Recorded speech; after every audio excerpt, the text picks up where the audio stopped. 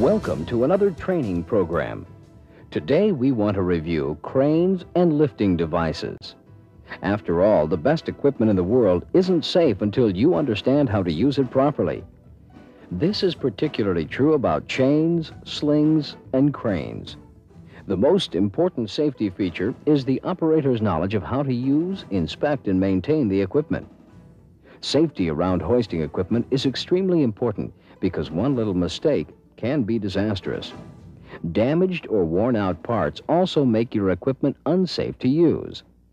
Something that everyone must know and understand is simply this: if your equipment is unsafe to use, don't use it.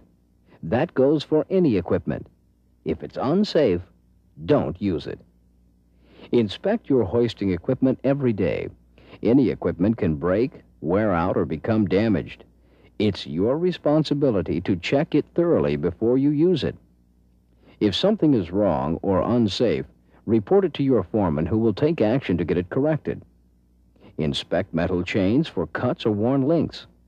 Push the links together and check where metal rubs metal. This is where a chain is most likely to become worn. It might appear good on the outside, but could be unsafe in the hard-to-see areas. If a chain looks like it's been stretched, it's probably unsafe to use. Both of these chains were the same length, but due to overloading, the chain on the left was stretched. When in doubt, check it out. Whether you're using chains, wire rope, or nylon slings, watch out for sharp edges on the material you're lifting. Protect your chains and slings by padding the sharp edges or padding your sling. Never use the crane hoist chain or wire rope as a sling. The rope or chain that is connected to the crane or hoist can only be used to lift or lower the crane hook. Use another chain or sling to help make the lift. Don't overload your equipment. You know how much something weighs before you lift it. You also know the capacity of the crane or hoist. Chains and slings are identified with the safe lifting capacity. Don't overload your equipment. You can even overload your equipment without a capacity load. The most common safety hazard is the operator trying to lift or stop a load too quickly. This is called jerking a load.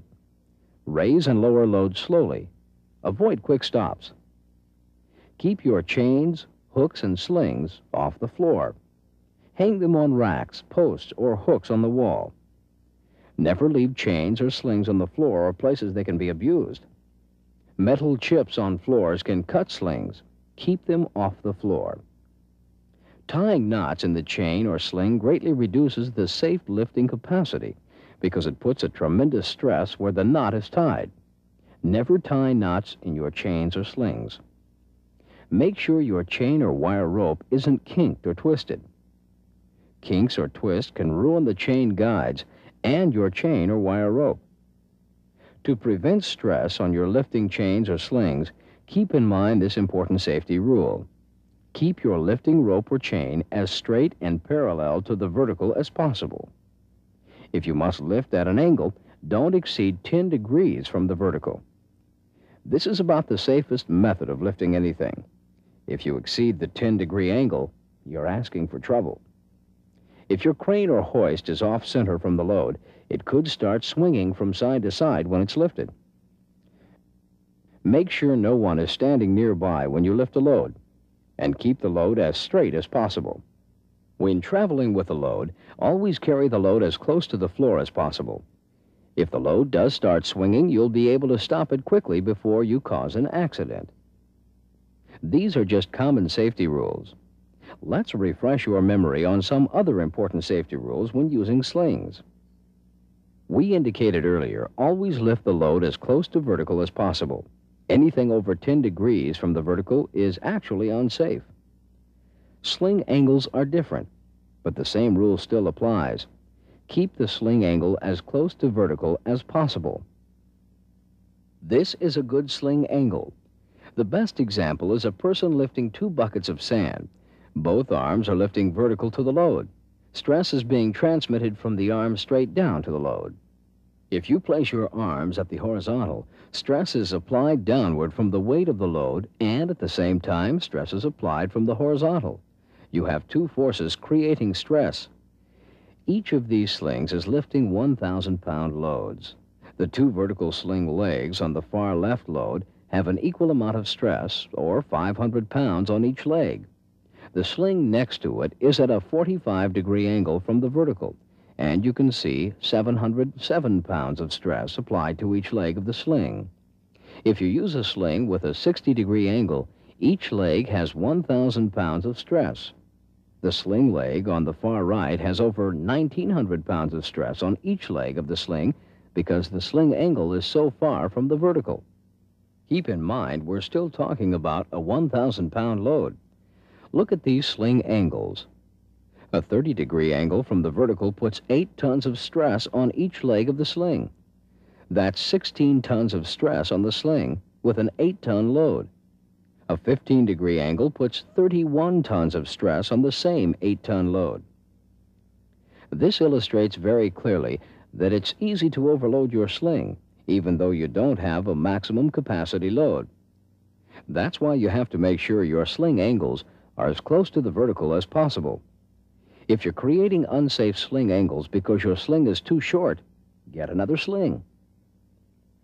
Part of your equipment includes hooks. Let's take a look at two of the more common type. This type of hook must have a safety latch on it to keep your sling from slipping off the hook. Generally, all crane hooks must have safety latches on them. If the latch is broken or bent like this one, have it repaired or replaced. This hook doesn't require a safety latch because it's used to connect directly to the material being elevated. These are generally used in foundries or heavy manufacturing. Let's review a few tips on hook safety. Lift your load in the center of the hook as shown here. Hooks are designed to take the load only in the center. Of course, we all know that lifting on the tip of any hook is unsafe. It stretches and weakens the hook. Use a sling or other device, but don't use the tip of a hook to lift anything.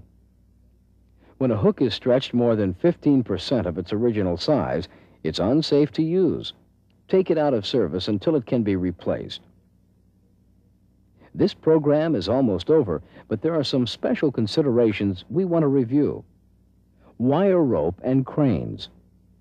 Naturally, if you notice broken or damaged strands in your wire rope, that's the time to have your foreman or maintenance person check it out. It's dangerous to take chances. The most damaging thing you can do to wire rope is allow it to kink or twist. Your crane hook is quite heavy and designed to keep enough tension on your wire rope to prevent twisting and kinking. Problems occur when the hook is allowed to rest on the floor or other material. The slack inside the crane can cause the wire rope to kink and cause serious problems. Another safety rule to practice is never run the hoist or crane all the way up or all the way down. This can damage the guide pins, alignment plates, or the chain and wire rope. When you reach the end of the hoist or crane railing, go slow. If you allow the load or crane to hit the stops at the end, you can damage the stops, the hoist, or cause your load to shift or swing. If you have a problem pulling a load on a manual jib hoist, it could mean you're either overloaded or your hoist bearings are worn out. It should only take about 58 to 69 pounds of pull to move a capacity load on jib hoists. Of course, if the load on your hoist moves along the jib beam without your help, it's out of alignment and needs repair. Jib hoists and cranes get out of alignment by overloading, jerking loads, or swinging loads from side to side.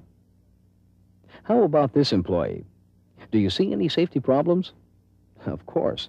Never put your hand, head, or body directly under a raised load. You can't predict when something will go wrong and cause an accident. There's no reason to take a chance. A safe employee is the person who doesn't take chances, not even one time.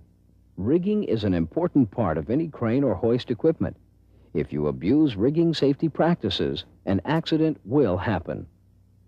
Inspect your equipment every day before you use it. If something's wrong, notify your supervisor to correct the problem. Always follow the manufacturer's guidelines. They design the equipment with safety as their first consideration. If you use rigging equipment as designed, you won't have a problem. As we indicated earlier, the person using the equipment is the most important safety device. Stop, look, read your company's safety rules and the manufacturer's procedures when using cranes, hoists, slings, chains. You have an obligation and responsibility to your employer, yourself, and family.